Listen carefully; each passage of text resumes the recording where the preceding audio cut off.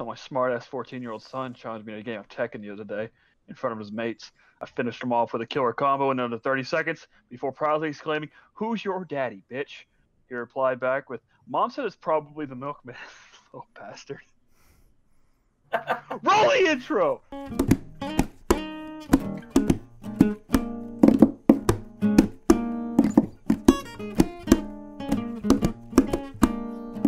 Hey guys, what is up? Welcome to the podcast. What episode are we on now? What episode are we on? We're on episode 14. 14, episode 14. Zach's second week and he's already doing better than I'm on episode 2. Zach's on episode 2. Zach's on the come up. He's a transfer student. He has a no compete clause until next episode. But started from 13, now we're here. Started from 13, now we're here. Welcome back to Hell of a Podcast. Oh, Jesus Christ. Welcome back to Hell of a Podcast, guys. Episode 14. We are going to be talking about all kinds of stuff, but the main topic for today is what game we played that got us into gaming more seriously. So what made it more of like a hobby or a pastime for us than just like the road trip experience? Like what got you more seriously? I might have to change mine. Never mind. You know what I mean. Just like what got you into doing it more often. Because I think everybody has that phase when you're a little kid where you're like, you know, you want to be outside, but you want to play video games, and then there's this point when you just decide, you know what, I don't need to be tan. I need to be pale and fear the sun. And that's what happens, and you become a gamer. So that's what's going to happen. Also, Mac later on is going to be talking about the Pokemon League, I'm pretty sure. At least that's what he told me 20 seconds ago before we started. So we'll get to that later. But first, I might throw a curveball. I'm going to throw the new kid under the bus, because that's what happens in a bullying situation. Zach, you should lead off. Okay. So what got me in it? So the first video game that I remember playing, period, really, was it was Pokemon Blue. My God. My best friend growing up lived like down the street from me and had it on Game Boy, and so we would share that playing back and forth. And that actually is like it came out in '98 in the States, I think. So I was 5-ish, and so I actually like used that to learn how to read really well and like kind of a formative thing for me. And I've stuck with that for, you know, a decade. I'm 25 now and doing the Pokemon League with you guys every week. But that was kind of just like the first little introduction to it. I think what really, for me, got me back into it more seriously was a lot later.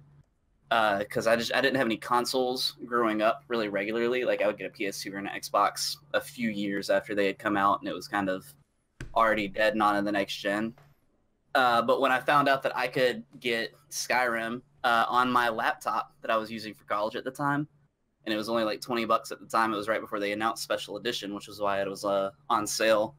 But I was like, holy shit, am I allowed to cuss on here? Yeah. Okay. No, fuck it. No, don't fucking cuss, you little shithead. I was like, holy shit, I can Zach, I can watch play your this language. on my Jesus laptop. fucking Christ. Jesus fucking Christ, dude. But no, I got Skyrim on my laptop, and that's blew me away because I could take that. I had it with me everywhere. I was taking my laptop to friends' houses. I could play it at a coffee shop. I could play it on campus. I could play it at home. You know, whatever I wanted to do. It wasn't like a console that I had, you know, stuck at my house, and it was only when I was at my house. And that is kind of what got me like, oh, I can play games on my computer. And so I started looking at, you know, PCs that were built with more, you know, specified hardware for newer games and more powerful, you know, GPU, CPUs. And it was really like just jumping off the cliff's edge. It was a very fast descent into madness going from playing, you know, a game that came out in 2011 on my little laptop that cost $200 to spending every fucking dime that I get on this PC. But yeah, I mean, it was the start. It was a game that like everybody had played at that point, because this was in 2014. You know, I had like dabbled in it, but 3 years after that game came out, it still was making a really big impact on me for the first time. Dovahkiin. I think I've logged about 500 hours at this point through different playthroughs. Get on my level. It's also like how I found out about modding too, like how people were going in and creating their own like tiny additions or little bug fixes created by players, all the way to people creating these really extensive missions and storylines and characters, all the way to like some people doing that in their free time and using it as an audition almost for Bethesda and getting jobs by going in and using their own free time to mod this game and make it their own. To be honest here, the only good mod that happened in Skyrim was the Macho Man Randy Savage Dragons. Yeah. Oh, yeah. Did you ever put Inigo in your game? He was the companion, right? Not the companion, Yeah. the follower. Yeah. I've done Inigo. I always called him Inigo because I was always a really big Princess Bride fan. And I got to kind of combine those two little headcanons. Like, what if Princess Bride and Skyrim were taking, like, that's in part of Tamriel and we just don't know it yet. Elder Scrolls 6, you're playing as the Dread Pirate Roberts. Confirmed, you heard it here first. The Dread Pirates Roberts? The Dread Pirate Roberts. Jesus fuck, Mac, you deaf post. I was texting at the same time. I apologize. Hey, it's all right. You did a great job today, Mac. I'll most likely kill you in the morning. Somebody will get that joke. Not Mac. Somebody will get. Woo! But yeah, I mean, it was really cool. Like, 3 years after this game came out, it still kind of got to me seriously for the first time and really got me into gaming the way that I am now, which is what led to me, making friends over gaming the way that I'm, connected with you guys in this group on Discord, all the way to people in all different corners of the world that are kind of brought together by the same experience, which is really cool to me. Also brought you into streaming, too. Yeah, especially when I was still on my laptop and like looking at how to get more involved in PC gaming. Streaming was a really big part of that because I could go and, see different ways of going about games that I was already playing, all the way to, checking out games that I might be thinking about, or just kind of learning more about the culture as a whole, because that's also been a really fascinating thing. I've actually started streaming. I've done it on and off for a year or so, but I've been working on getting into a more regular, consistent schedule with that. So it's actually the same as my name on here. If anybody ever wants to check that out, it's Zachary Plays Stuff. Yeah, twitch.tv/Zachary Plays Stuff. Yeah. I'll link to it in the description, guys. Don't worry about it. I'll put the link in the description.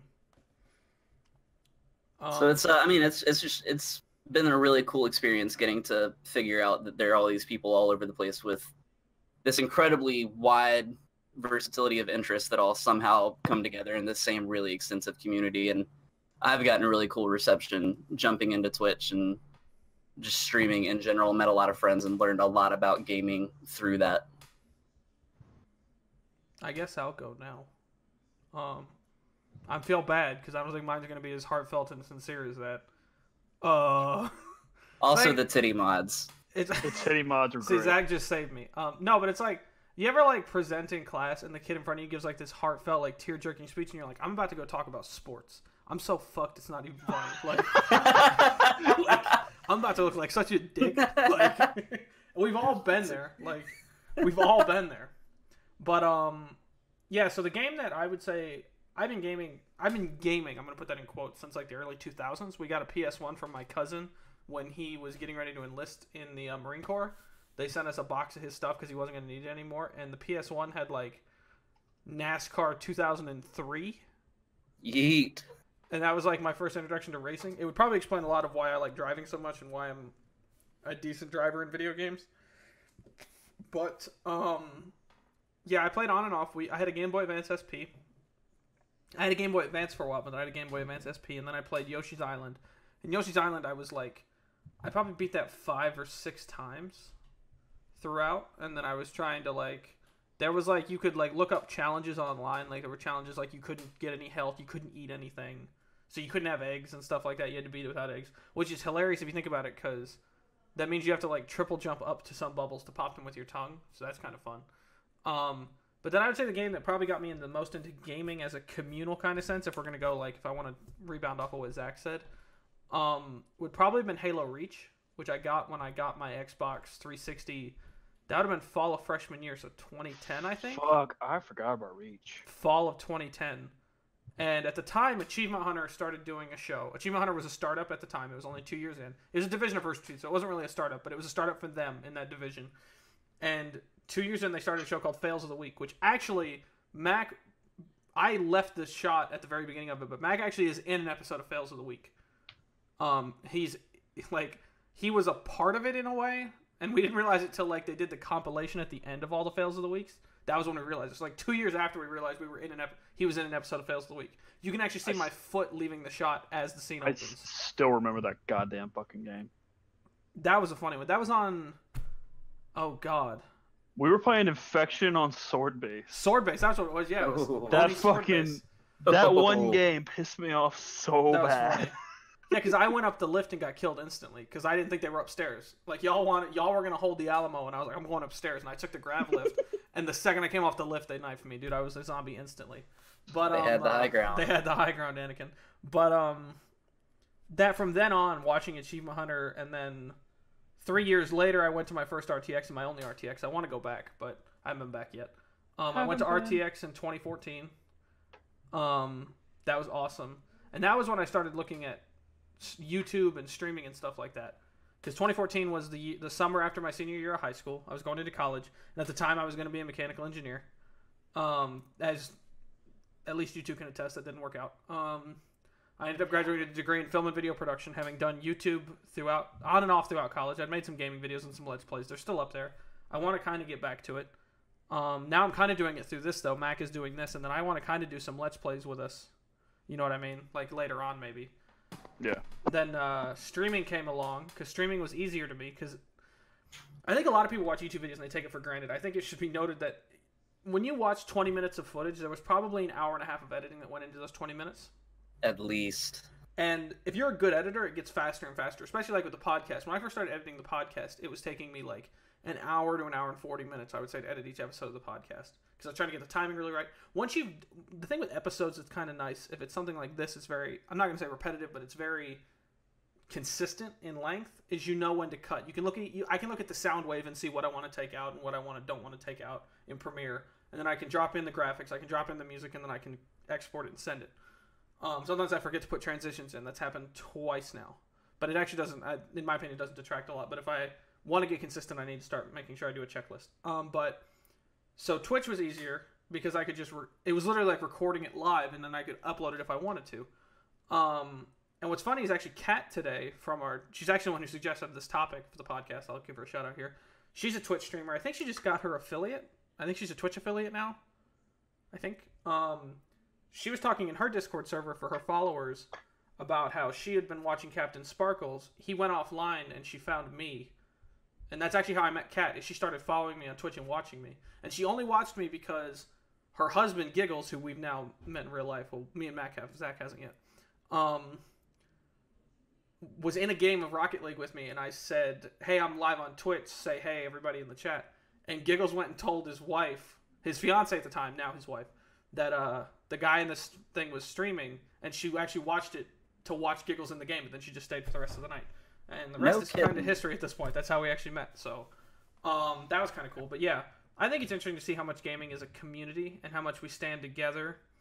We can be stupid sometimes, and I think there's people in the community that are really. Sometimes. I think as a whole, gaming, especially gaming media, is a chance to express voices and to give people a new chance to be the head of a media and to be the head of something that in a lot of other mediums they're not given that chance. I think you see it, it's a double-edged sword, especially for women. It's a double-edged sword. You see things like, oh, a girl will stream and somebody will be like, oh, well, she's just doing it because she looks good, or she's just doing it because of that. And it's like, but that's so stupid to say. Like, this is an industry where she can literally set her own destiny and be her own person and not be cast for what she looks like. And people are trying to force that down their throats. So I think it's a double-edged sword being in something like this, but I think it's good in the long run because you weed out those people who just don't deserve to be there, or the audience members who shouldn't be there. You know what I mean? Like with Twitch. There is definitely a lot of I streamed to an audience of 8 on average, 8 to 12 people on average. My highest view count was 24 at one point, and it was only for like half an hour. But the biggest thing is I banned 9 people, and people are like, "Oh, when you're a small streamer, you shouldn't ban anyone." You absolutely should. Just because they're in a small stream and they're the only viewer does not mean they should get a free pass. You should enforce the rules on everyone. Like, he came in and he said something, and I knew, like when somebody says something and you're like, this is only gonna go one way. Like they're not acting out yet, but you know that they're setting up for it. He said something and I dropped him, and then like 2 other people rolled into chat instantly and were like, "Oh, we see you're banning people," and I literally out loud said, "Do you want to try for 3?" And they both said something, and they both got banned. So I banned 3 people that night. And it's just how you have to be. You have to stand your ground. You need to believe that you have a right to be there, because you do. And once you stand your ground, you'll be fine. Gaming When is I a have place a- for everybody. So don't go around and be a dick to everybody else. And if you're there, stand your ground. You deserve to be there. So Right. Like I have a follower, Tuzzy, who is just very consistent, and he's over in the UK, so the time zone is very different from me here in Tennessee. But he still makes an effort to be there and be a part of the community in my chat whenever he can. And I was having an issue with that the same way, where once I banned one, multiple others just all started flocking in really quickly. And he was, trying to be helpful and stay at beat. And he was like, "Hey, at least it's helping your viewer average." Because again, I'm still sticking around between 3 and 5 average viewers. He's like, "Hey, it's helping your average." And there's almost like for a half a second that voice in the back of my head. We're like, "Oh, it is helping my the more people are more likely to come and see a channel that already has a bunch of people in it." But like you're saying, like you've got to stand for what you're standing for, and if you're wanting to stream, if you're wanting to put your voice out there in this community, then you have to, you have that responsibility to use your voice and stick with your beliefs and what you actually want to encourage in the community instead of just allowing whatever is going on around you to keep going on. all right, Mac. Man, I think it's your turn. I'm over here helping these small time streamers. I'm over here averaging at least 0 a night. You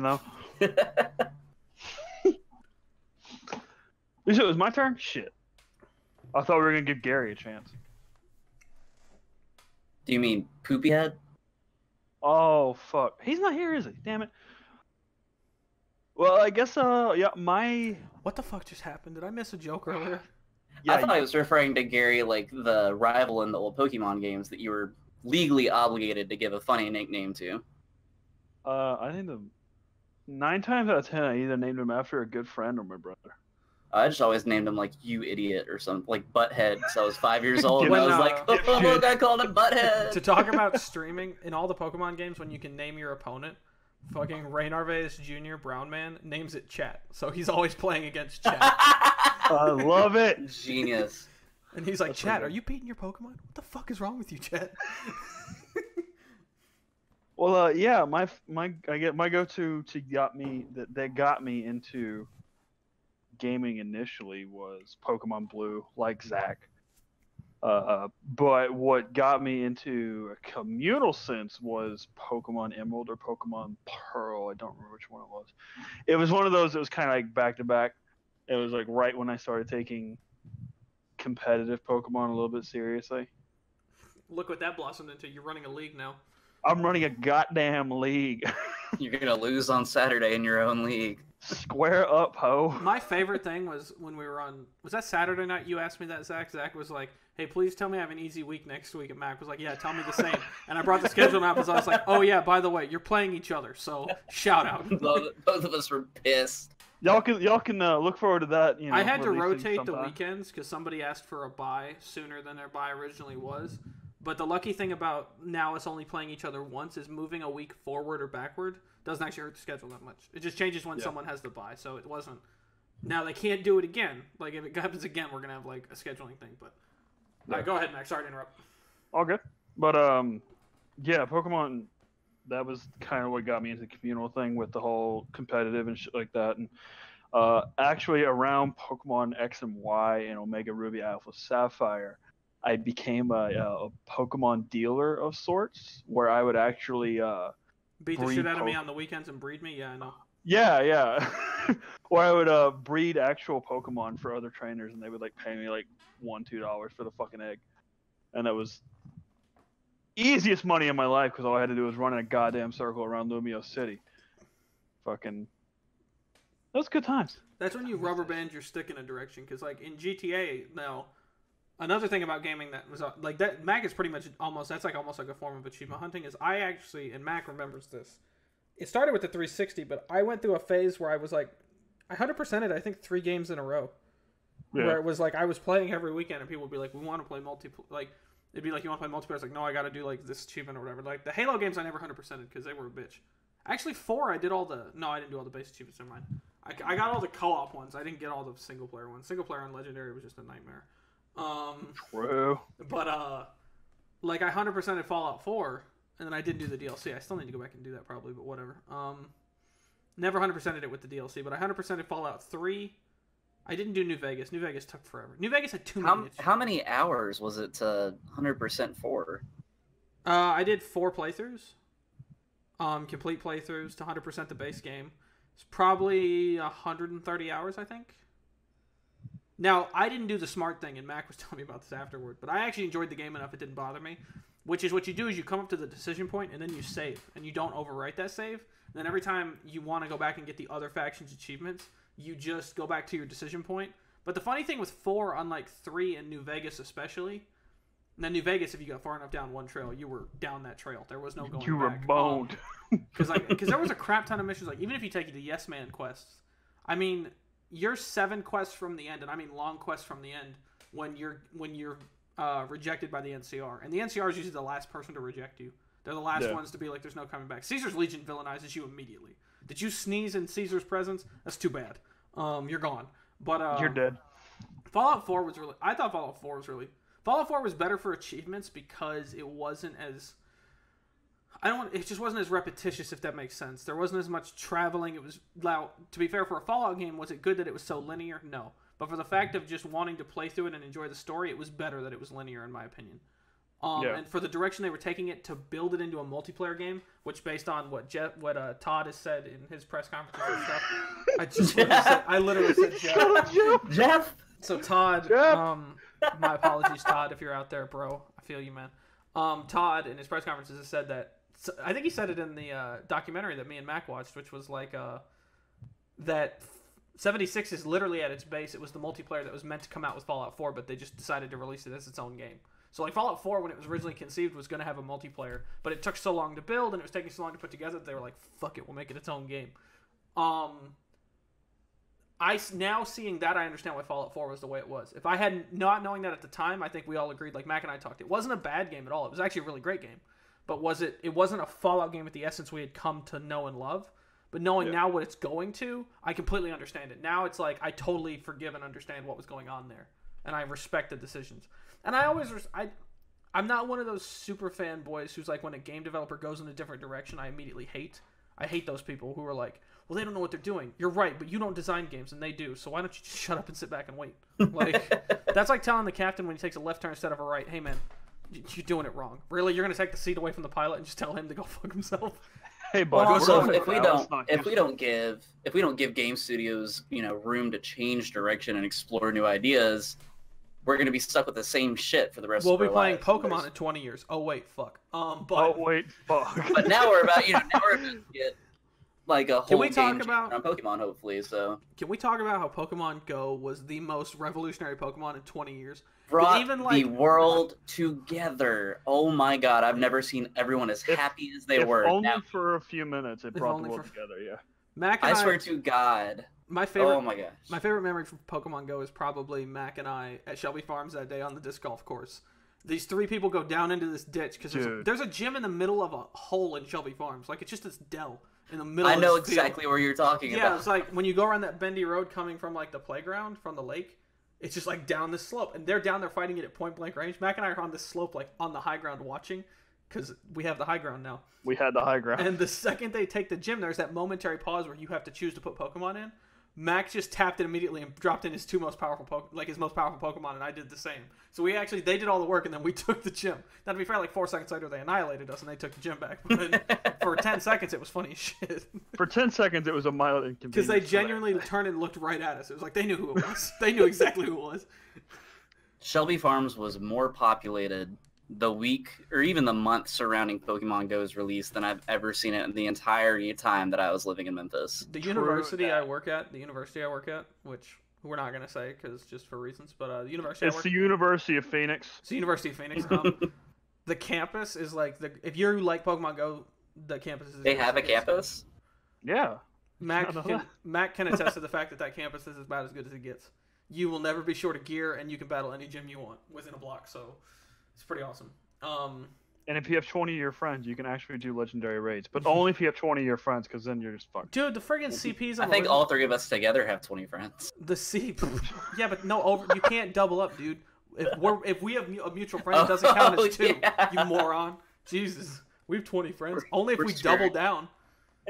They need to start reproducing by budding. But... Mac, No, they don't. Did No, we interrupt they you, don't. or did you finish your? Were you finished, or did we interrupt you? I pretty much finished. I just wanted to talk, segue into the Pokemon League real quick. Good. So, good. Good. I was saying good because we actually stayed near Pokemon. We didn't get off into like aerospace again, and then you had to come back and talk about Pokemon after NASA. Hey, dumbasses, come back. Speaking of linear versus non-linear conversations and stories. But we're just gonna go over the standings because everybody except for Healing Deku and Brave Bananas matches were released this week. We had scheduling conflicts with them. We weren't able to record that match. We said that before. We said that some matches might not get recorded, so we're good on that. But we just want to run through the standings real quick from bottom to top. Sorry to throw you right under the bus, Josh, but at Navy Boy, dead ass last, tied for dead ass last. I was about to say because we're on goal differential right now, pretty much. Yeah. Cataline is also in last. Das Boots also in last. Helium Deku is right above Das Boot with one less goal differential or point differential. Curly Fries didn't play last week, so she's zero all the way around. Brave Banana, he is in currently fourth place. He's tied. He's tied for second. He's not tied. He's not tied. I think it would be fourth place. He's technically in third. How many people are left above him? It's him, 3. then you, then Alex, right? Yeah, so it would be fourth. No, he's in third because you and Alex are tied. Me, Alex, and Zach are all tied. Okay, yeah. So he's standings that I'm looking at show. I was gonna say I'm looking at the standings right now. Yeah. Brave Banana in third. He's technically tied for third. Okay, whatever. Because he lost one, remember? So, but you guys all 2-0'd. So since you all 2-0'd, you're all equal. Yeah, Zachary plays stuff in tied for first. Prince of Flames tied for first, and yours truly, the one true Wappa, tied for first. Zach, you will be going down to probably mid-table after Saturday. I have the going down to lift up the bar higher than you can reach. I can actually move up this week for no other reason than that I have the bye. I'm pretty tall, Zach. I don't know what you're talking about. I can reach pretty high. Also, I really like that optimism. I can move up in the standings because I have the bye. Since I'm not. Yeah, because if you think about down. If you think about it, I'll have less games played, but my differential won't change. Other people's differential could hurt even more, so I could move up because of that. Because that's what decides it more. Max is gonna hurt. That's why Rachel's in the middle of the table because she only has one match played, so her stats are completely null. Don't make me bring Miley Cyrus and Miley Cyrus's dad into this shit. Side note: if you had told me when we started this shit that I was gonna have to track battle differential to discern places, I wouldn't have done it because that was a bitch of a thing to make in Excel. But we did it, so god damn it. I guess this is growing up. Well, I guess that's going to end the stream this week. Anybody got any parting stream podcast? We talked so much about streaming today. Fuck it. Y'all end this shit. I'm done. Yeah, with the league, again, for anybody interested, I should hopefully, more than likely, be streaming that live this Saturday at Zachary Plays Stuff on Twitch. You can also find me on Twitter at Zachary Plays Stuff. And I'll be giving everybody a heads up whenever I'm online, especially when we are getting ready to stream week 2 of the Pokemon League. That is it from me. I'll link to your social and your Twitch in the chat below, in the description below. As always, guys, hope you guys enjoyed the podcast. Hope you guys come back next week and enjoy it even more. Make sure to subscribe and like this video. Make sure you subscribe and click that bell so that you know exactly when the video comes out. I try to do it always on Wednesdays at noon, so it comes out right around lunchtime for you guys to be able to watch it. It's a very short podcast, half an hour, 40 minutes, that way you can get on with your day and everybody can move on. Hope you guys enjoyed it, and as always, be you. Have a good week. Bye-bye. Let's go rob a bank.